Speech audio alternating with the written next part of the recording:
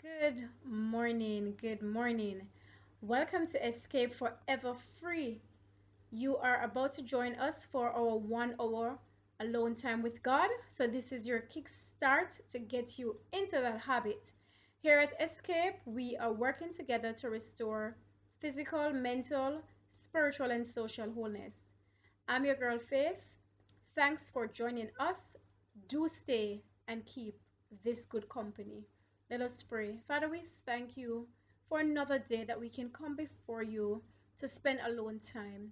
As each person invests in this 1 hour each time of the day that they choose to spend time with seeking after your face, please show all light that is necessary for them to fulfill their greatest need and to their greatest needs and to save them in your kingdom, I beg. In Jesus' name, amen.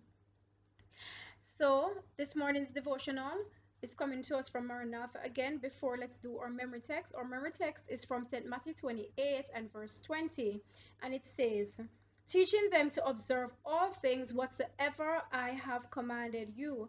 And lo, I am with you always, even unto the end of the world. Amen.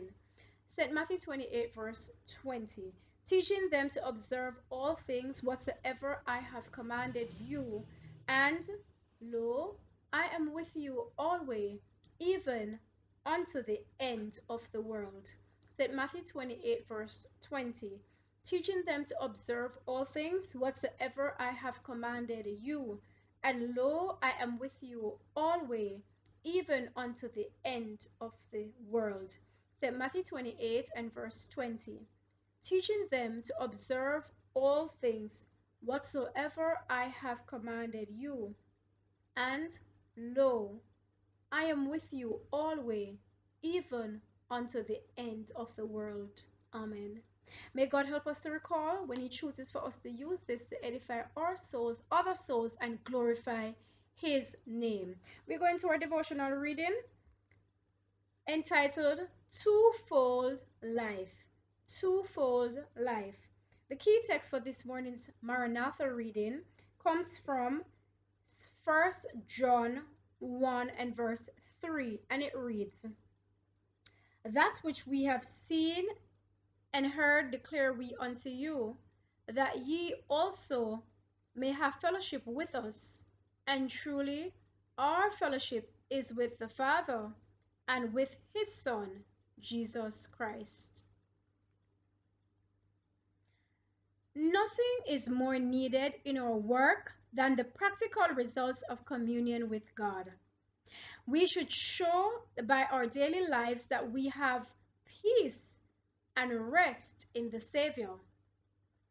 His peace in the heart will shine forth in the countenance. Communion with God will ennoble the character and the life. Men will take knowledge of us, as of the first disciples, that we have been with Jesus. This will impart to the worker a power that nothing else can give. Of this power, he must not allow himself to be deprived. We must live a twofold life, a life of thought and action, of silent prayer and earnest work. All who are under the training of God need the quiet hour of communion with their own hearts, with nature, and with God. We must individually hear Him speaking to the heart when every other voice is hushed, and in the quietness we wait before Him.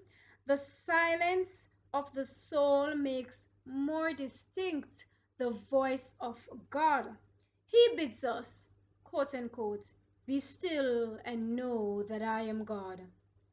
This is the effectual preparation for all labor for God.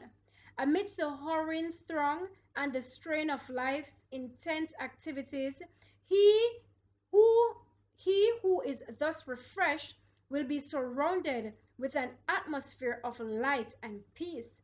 he will receive a new endowment of both physical and mental strength. His life will breathe out a fragrance and will reveal a divine power that will reach men's hearts. Many, even in their seasons of devotion, fail of receiving the blessing of real communion with God. They are in too great haste. With hurried steps, they press through the circle of Christ's loving presence, pausing perhaps a moment within the sacred precincts, but not waiting for the counsel. They have no time to remain with the divine teacher. With their burdens, they return to their work.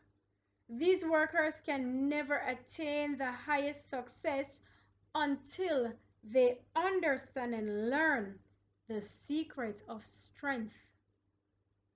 They must give themselves time, time to think, time to pray, time to wait upon God for a renewal of physical, mental, and spiritual power. They need the uplifting influence of His Holy Spirit. Receiving this, they will be quickened by fresh life. Amen. The twofold life calls us to live what we preach and what we believe, but it also calls us to tap into connection with the divine. The physical being in it and of itself cannot accomplish the things that will make us worthy for entry into heaven, nor can it equip itself for the power that is needed to truly draw and point men to Jesus Christ in the numbers that are necessary as we come to these last days especially. So we must position ourselves to receive the divine connection from heaven, so that divine can combine with human, and power and virtue can be released and merge with our efforts to truly help us to live that twofold life of divine directed, of human directed by divine, to wrought great things upon this earth. This is your challenge this morning. I pray that you truly give it consideration and seek and search and find out how it is that you can position yourself to access this merger of divine with your human. We sing meditational song to take us into thought for that. Number 260 from the hymnal, Hover o'er me, Holy Spirit. Hover o'er me, Holy Spirit, bathe my trembling heart and brow, fill me with thy hallowed presence. Come, oh come and fill me now, fill me now, fill me now, Jesus, come and fill me now. Fill me with thy hallowed presence. Come, oh come and fill me now. Cleanse and comfort, bless and save me, bathe, oh bathe my heart and brow. Thou art comforting and saving, thou art sweetly filling now. So fill me now, fill me now, oh Jesus, come and fill